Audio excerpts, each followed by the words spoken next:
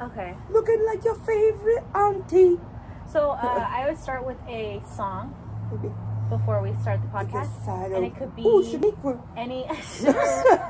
It could be like a new artist you're listening to, or like anything from the last night. Or do you want your phone?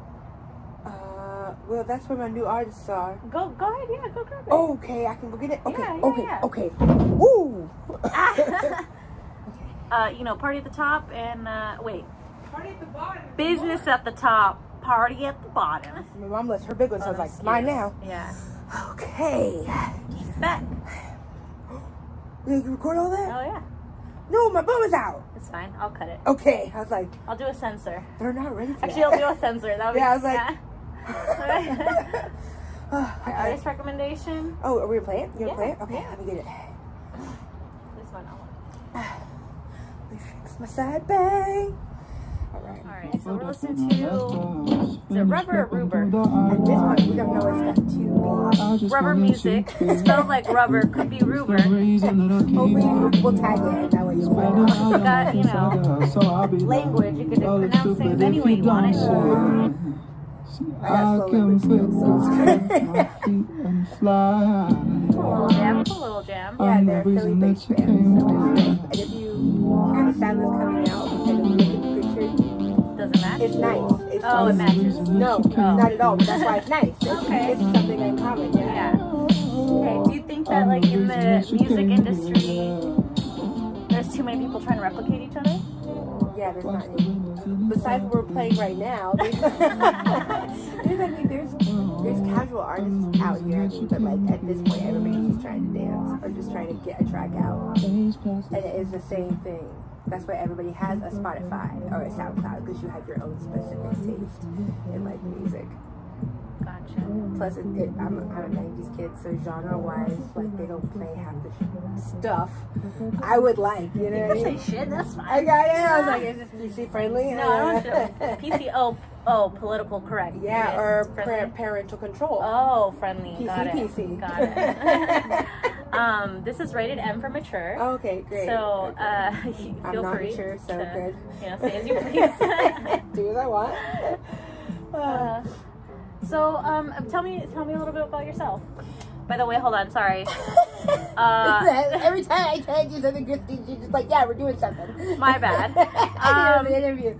So, this is my best friend, Taey Watts. Yeah, don't give my birth name. Okay, good. I'm so glad it didn't come out of my mouth. I didn't know that yet. It's just, yeah, tell us a little I'm bit not about wanted yourself. anywhere, but I'm not trying to have that information out. We live in a pandemic type area. I need you 6 Facebooks away from me. I'm a comedian entrepreneur. This says it all, right? This says it all. I'm a comedian entrepreneur. That means I do a gang of shit that everybody else in LA does. I write, I dance, I choreograph. No, that's my roommate. I was like, oh. I can do that choreographing in the kitchen or in the bedroom, if you catch my drift. But other than that, I'm out here just trying to make the money and make the world a little bit better of a place. How would you say you're making the world a better place? By actually helping. I mean, it's a subjective type of help. It's not needed or suggested. It's an option. It's an option. Any type of thing that I kind of have found myself going or loving to do, like including comedy, has been like an act of giving. It gives something. Just like this wind is giving me life. It gives something, you know. I have lots of side ventures, of course, as we all do, 7 streams of income, because you can't live in LA without having 15 jobs. So it makes sense, you know, but each of those things, they give me something, like it helps to give out something else. And honestly, I'm trying to get my words out as quickly and as fast as possible. Oh. Solo album coming out. Oh, you mean like your words in multiple avenues? I just think people need to hear it. Yeah, it's a little bit of vanity. Yeah. But it's a good type of vanity. I need you to hear it, so I just want you to have some options to think about. Like I said, not suggested or selected. It's just an option of views to open up. What do you feel like you give to the world? What is it that your words speak? I would say a different perspective. I think I'm an oddity in itself. And I think oddities are rare nowadays. What's the definition of oddity? It's just like a strange person. It's something peculiar, not of the same realm. I mean, Gotcha. I was like, before people started names and things like sis and this and that, I was just Taey, and I always wanted to be magical. You know what I mean? And as I've kind of grown up, I just understand now so much of how everything works and the connectivity and everything, that I already am magical, and it's just about being able to kind of spread that out, as subjective as it may be. You are magical. Yeah, I'm trying to get out there. I don't like the term sis either. Please just call me Keontae or Ladyborn. Ladyborn. That could be a song. Lady Gaga. Lady Gaga. That's not saying that you weren't born as a lady. I'm just saying, like, frontal ladyborn.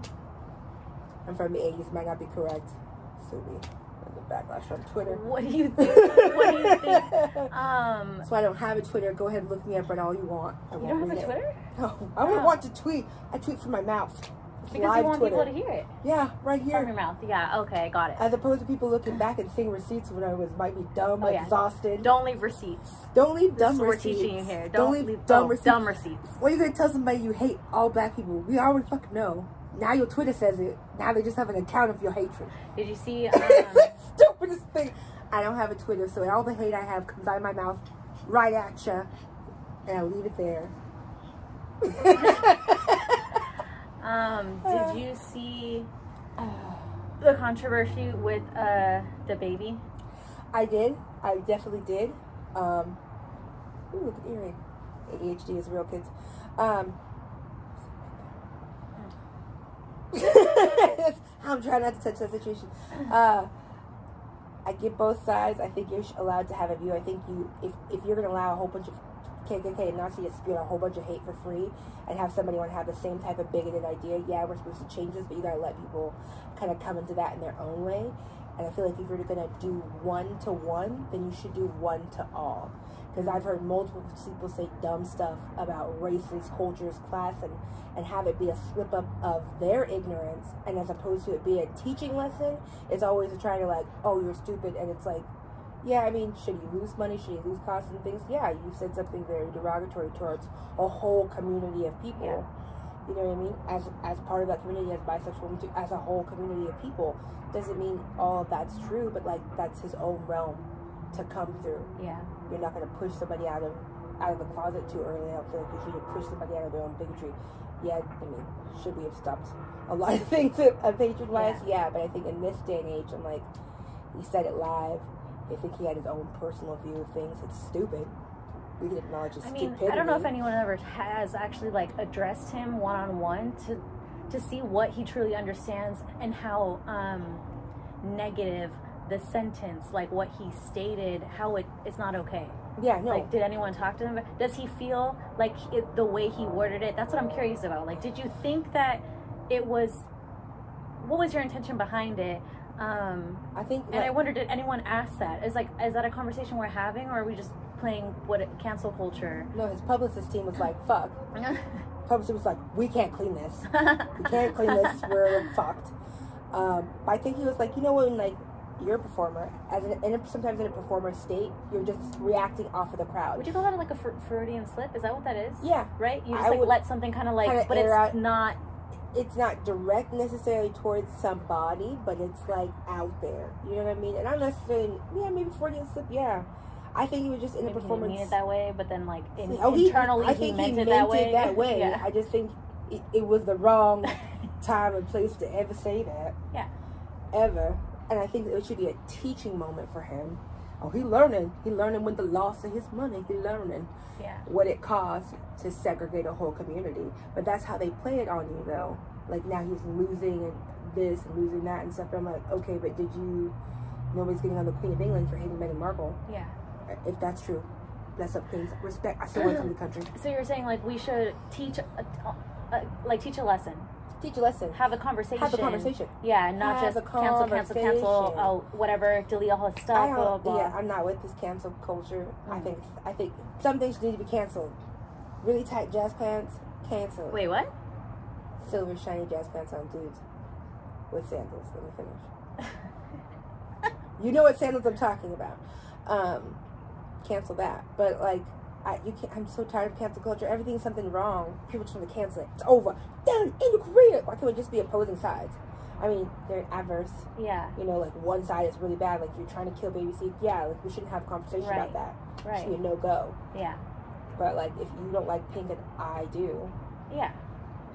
Why do you need to cancel my whole career because I'm out here liking pink? It's an homage to the vaginas. They're all pink. You hate vaginas now because it's the craziest things people make out of these cancel issues.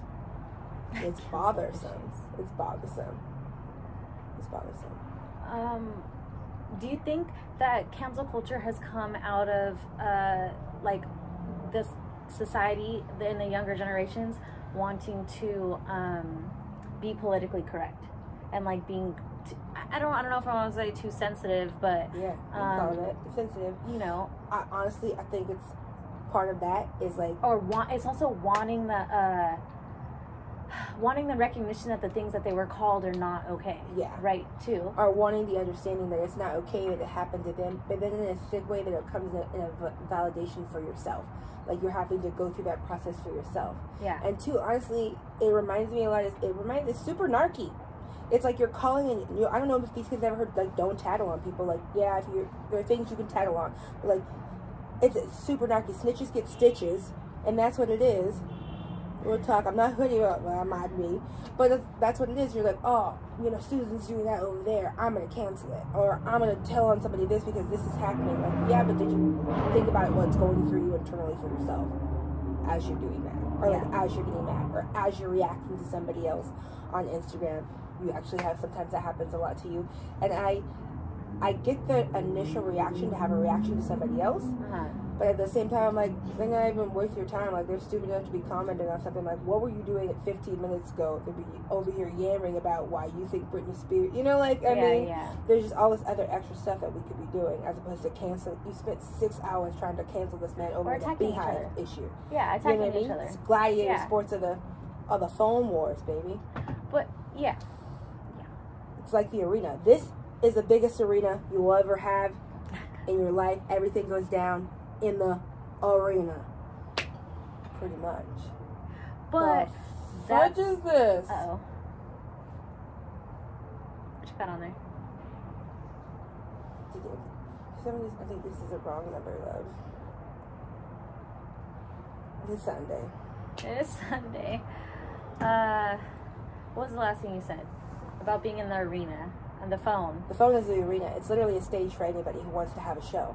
And the thing is, like, now you don't get it really asset of what show is good and what show is bad. Anything is a show now. Well, it's whatever, yeah, but it's whatever is trending, right?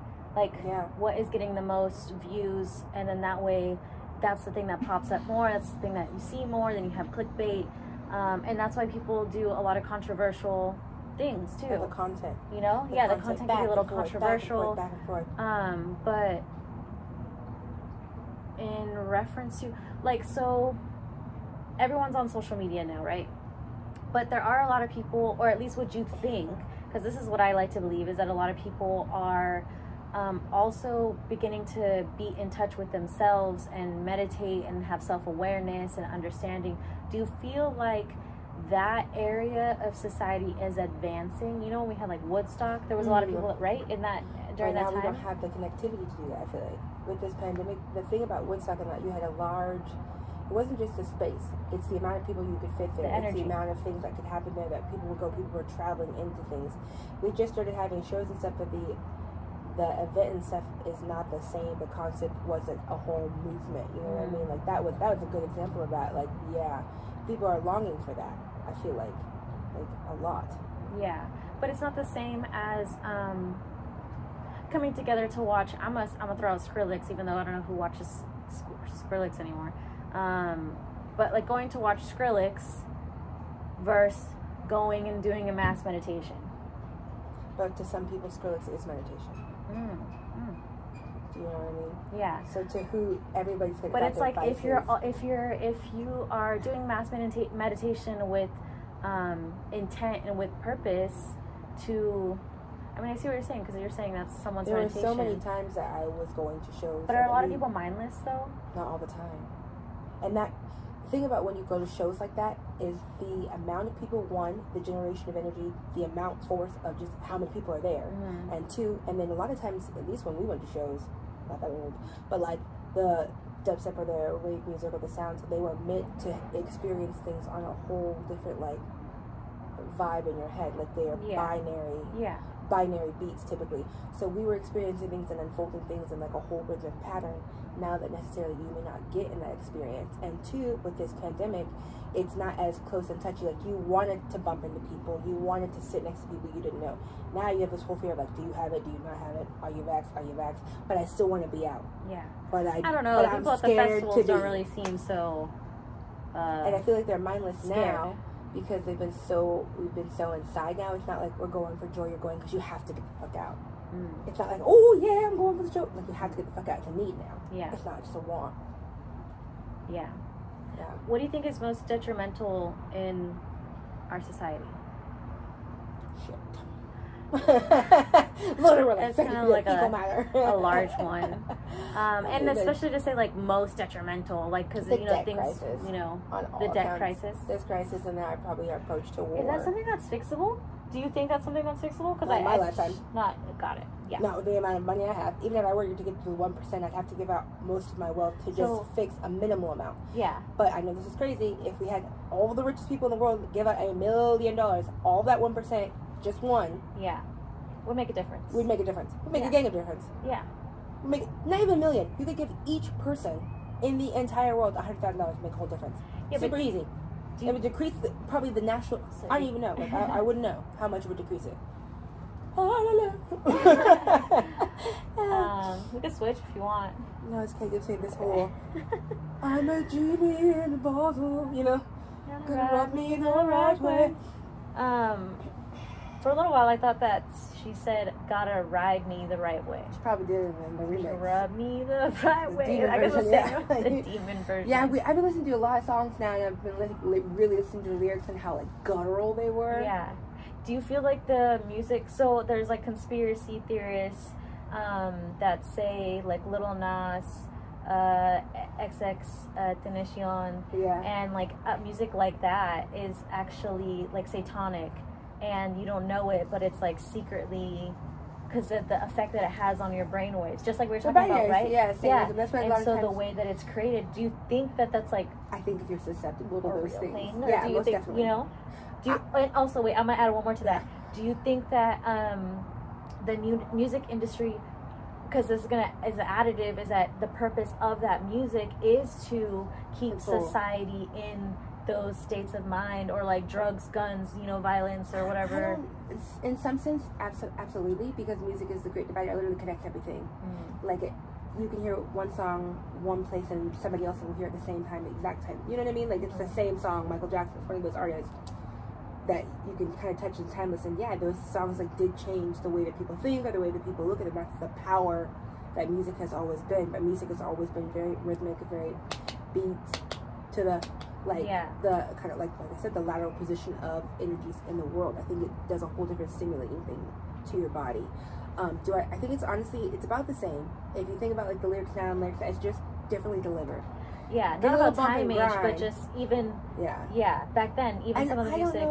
I don't know how much of the 90s. I mean, they said kids like rock bands were saying this, so it's like at this point, that's right. Yeah, everything is just like what they don't want you to listen to at this time, and maybe it is, but like.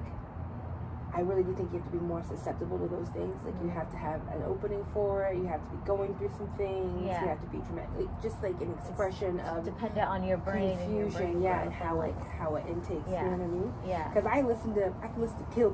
I watch horror movies every day. She does. She does watch horror movies every day. I start my mornings.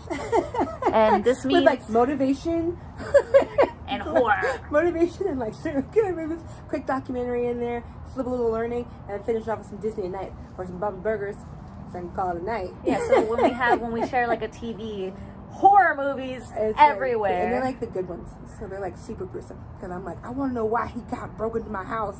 I'm trying to prepare myself. She mentioned that it could be an anxiety, but I'm like, nah, I just stay ready. Was ready. That werewolf popped up. Silver. Was ready. Oh my god, fireworks went off last night. And so my dog right is here trained to react as well. So imagine right here is the window of the bedroom, and then there's another window right here, and it's like firework on both sides. was like, oh. I was ready to react at both spots. I don't know if I got a bad knee, but I would have done a full split.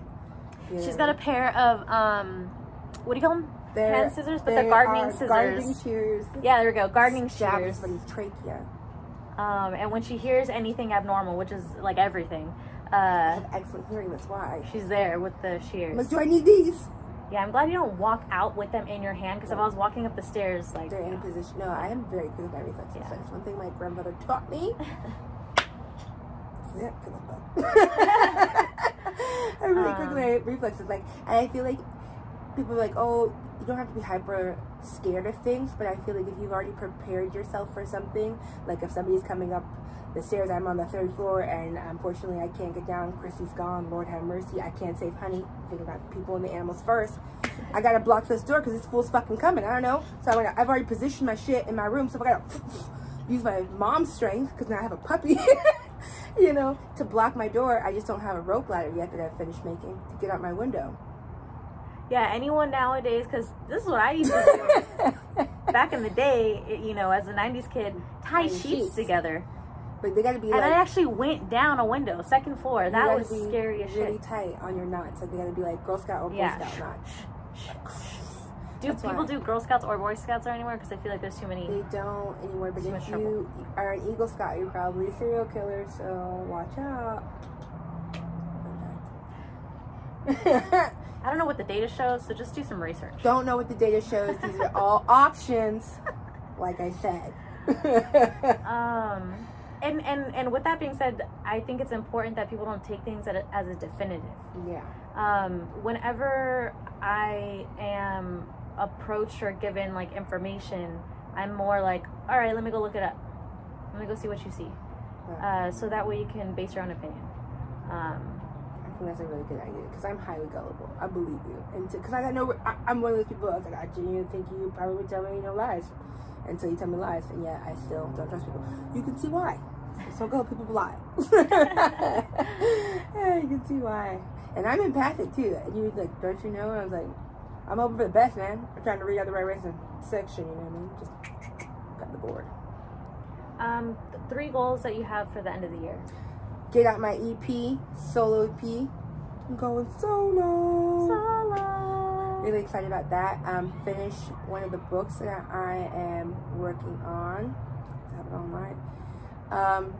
And of course, honestly, I really want to get all these side projects like in the lock and positioned in my time slot of my life perfectly, so I can just be on a consistent flow.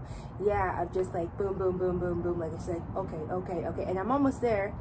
I really am. I feel like, you know, we work independently from home, and it's so much more beneficial for me to manage my time, but I really also value my time. So because I work from home, I do what I want now, but also now the engage for me to make more and to do more is there, because if you don't do it, your business will fail, and there's nobody really else to blame but yourself, which is hard. It's a lot of stress. It's the hardest thing about being an entrepreneur for me. Actually, it's like what I avoided being an entrepreneur is because now I feel like I have the weight of failure. Yeah. Like 100%. It's all on me, right? So it's so much easier to take on other people's projects and be successful for them, because they already have an expectation of you, and you can exceed that expectation, you know, greatly.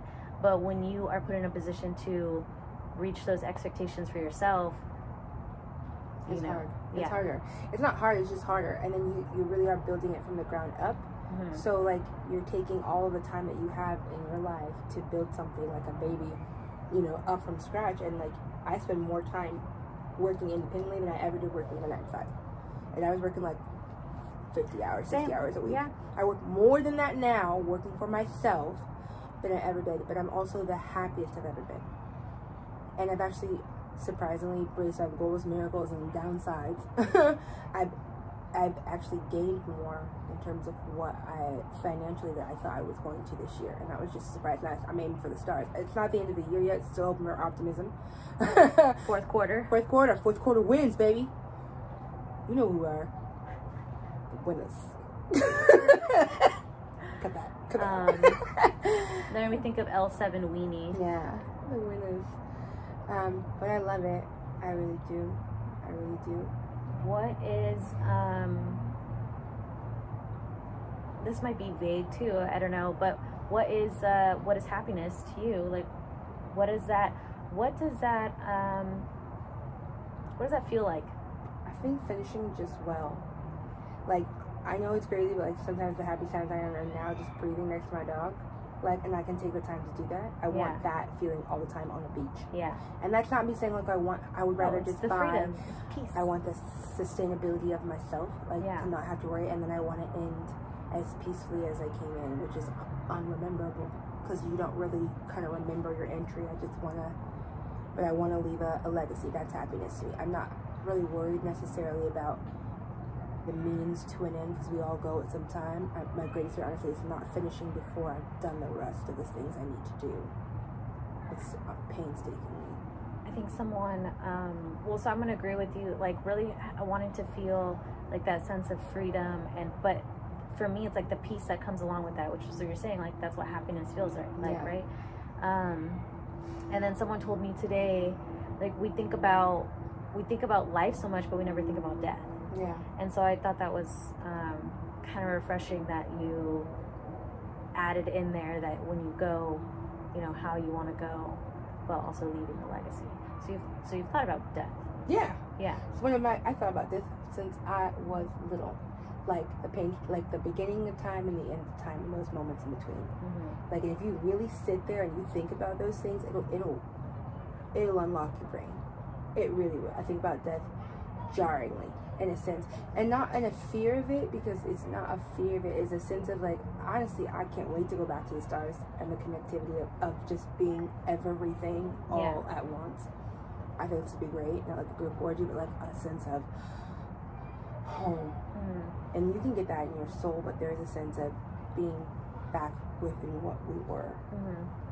I think understanding like that you do die, and like you said, reflecting on that makes the things that you do in your everyday less important in some shape or form, depending on how you look at it. But it's like if you've grown up and you think that you're 9 to 5 and these just kind of mundane things that aren't fulfilling your happiness, then I mean life is not as enjoyable. No, it's not. And if you don't think about death, then you get towards death and you're like, oh shit, then you have, you know, what do you call it? Guilt? Regret. Yeah. Regret for not making those decisions that you should have made when you were, you know, 30, 20, whatever. Whatever it is. Yeah, so... And it's a lot of regret and decisions that you don't make, that you don't, you know, half of the choices you don't take are the ones you never know. You know what I mean? Yeah. But that's still holding on to the past. Yeah. So you can't move forward if you continue to hold on to the past. Yeah, but I think the past is also very relevant to your future. Of course. The awareness of it, you know what I mean? Yeah. Of where you've been and where you don't want to go again. Yeah. Or the directness of where you want to go. I've also found too this year, like, saying what I want and then doing it has a whole nother meaning. Yeah. And then just doing it, and like the act of doing it and the fulfillment of those things. Like knocking it off the big list, getting in the studio, making sure I have a couple consistent shows. Even with this new little thing I do, psychic, like empathic stuff, and it was little at first, but I really enjoyed it. I really, really enjoyed it. And it was like, I'm not doing so much, but like that's adding to somebody else's day, and it was really nice. And like maybe nobody has, it's a perspective, like a different sense of, I say that, and unfortunately I have no filter in a sense. So sometimes I say things, I have no filter but very nice tact. I would say that. So it's nice to be able to give that out, especially when I'm like, oh, nobody said that to you, honey. No, my sister and my mom say it all the time, my aunt too. So I appreciate it. I appreciate it. If there is one thing,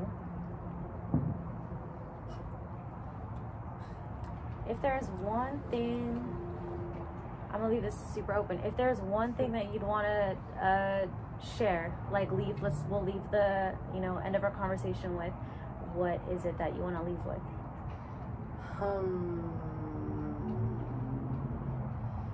I'm going to leave with 2 things. Oh, take it.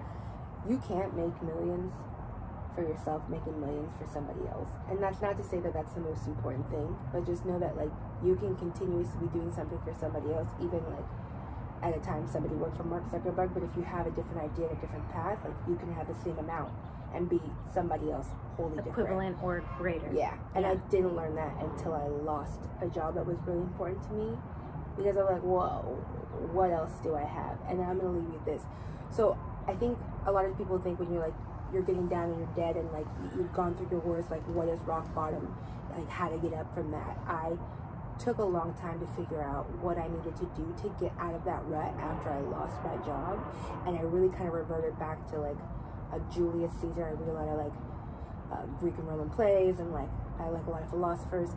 So as he's dying, he pretty much says, "And you too," to his best friend, and he gives up.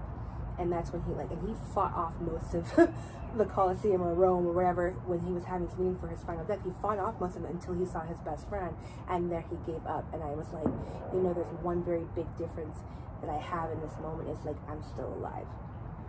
Like I may have been stabbed in the front by somebody like I was trusted, or I may still have opportunity. I'm still alive. Yeah. Like the whole opportunity that the whole world is open to me. Yeah. So I think that's why I can leave with, like, you can have nothing. Yeah. Literally nothing been taken from you or been forgotten about, and if you're still breathing, you have something to go for. Yeah. So don't limit yourself. Yeah. Pretty much. Yeah. Fulfill your full capacity. And it's not smoke a gang of weed. You could do both. I do both. My stepbrother has his own business and he smokes weed every day, all day, and he's so happy. We won't tell you which brother though. But yeah. Yeah. Thank you for having me. Yeah, thank you. On your show. Should be talking to the camera the whole time. Goodbye. I'm sitting right here. Goodbye. Yeah, thanks for joining us. We'll have another guest on next week. And, you know, I forgot to start off with, you know, welcome to the den. I haven't decided if that's welcome to the den. Sounds like a pussy lore. A pussy in the air. So you have to wait, I forgot what to get. Christina Morales' den. I don't know. Christina Morales' corner. CM den. corner. Christina's CM corner. dens. Christina's den. CM donuts. No. Come see me tonight. That should be a donut name. Come see me tonight. It's got milk in the middle. Bye, guys.